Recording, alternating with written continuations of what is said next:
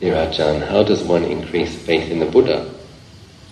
I sometimes find it sad or frustrating that I do not have absolute surety towards certain supernatural realms or experiences. As you mentioned before, doubt is one of the hindrances that prevents realization. How do I overcome this? So, some people are what you call faith types. It's kind of a character. And others develop faith in past lives so that when they meet Buddhism again, they've already developed their faith. So some people have very deep faith faculty because they've already practiced and they've already investigated and they've already had some insight. And so sometimes people being born into a Buddhist culture have strong faith from childhood. It's not that it's just social conditioning from that lifetime. It's quite often the case that they've practiced in the past and the faith faculty gets reignited. The wisdom type,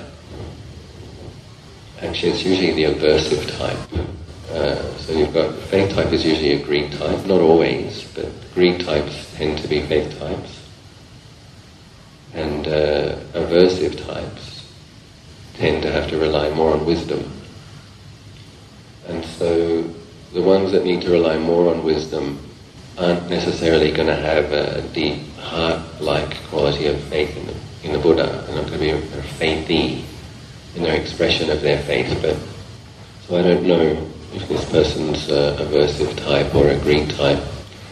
But certainly if it's wisdom or kind of logical validation, that kind of thing, I mean, just the suttas, you read the suttas, you don't need to, not just the suttas, I say read the suttas, because the logic of the Buddha and his incredible finesse in the way he frames his arguments or his, it's incredible. You can see when he talks with this person, he presents things that way. When he talks with another person, he presents them that way. And it's always logical, it's always intelligent, it's always, wow, you develop a real sense of the Buddha's genius. Not only his genius, his consistency. So he's incredibly consistent in his genius, which is rare. That's why we chant all these praises to the Buddha. So read those suttas, particularly like in the Majjhima. I think the Digha and the Samyutta have more supernatural phenomena mentioned, but if you go to those like the heart suttas, if it can start as that. So you don't have to take on all of the supernatural stuff. Don't deny it though. A lot of Westerners do that. And you sometimes hear these statements, the Buddha never said that devas really existed. I'm like, what kind of Buddhism are you studying? Because the suttas are just the same suttas that have the Four Noble Truths and the Four Foundations of Mindfulness and the Eightfold Path. They're full of yakas and devas and the Buddha's constantly referring to people's past lives and their destination after death.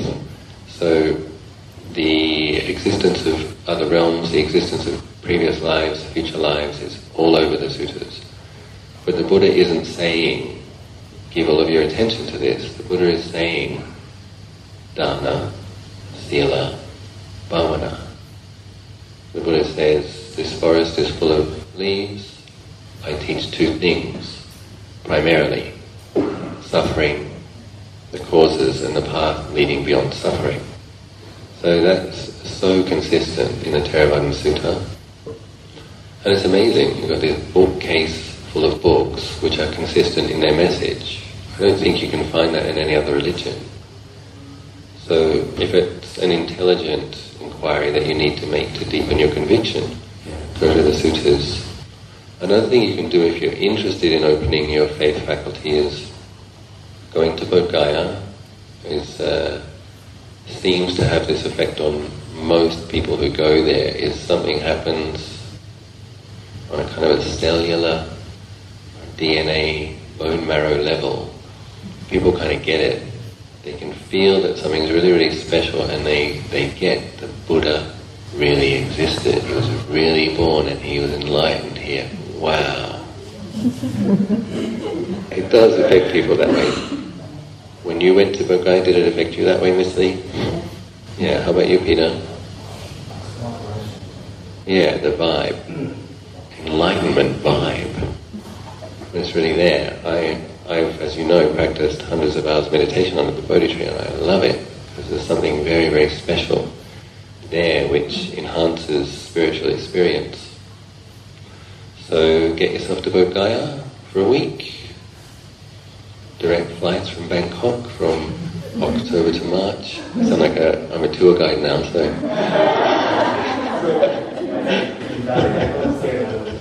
That's the benefit, you see. I lead a group of students, and then I got to stay an extra month. So that was great. And that is genuinely helpful. But if... so would be going to Ajahn Chah's Chedi on a quiet day, not on one of the days when there's 10,000 people there. Go on a quiet day and meditate in the stupa where the relics are. Most people can feel, even walking into Wat Pah Pong or Wat Nana Chat on a quiet day, when you walk into the forest, you can feel something. Something happened here, something special. Most people get that. And so you have the confidence in the soundness of the teachings, and then you go to these places where people practice well, and it just seeps in, it gets deeper over time. So I wouldn't feel depressed about not having enormous faith. You have enough faith to be here. That's quite a bit of faith. And then it's, it's like a creative challenge. You've got a great excuse to go to India or other holy places to deepen your faith. Go and pay respects to some arahants.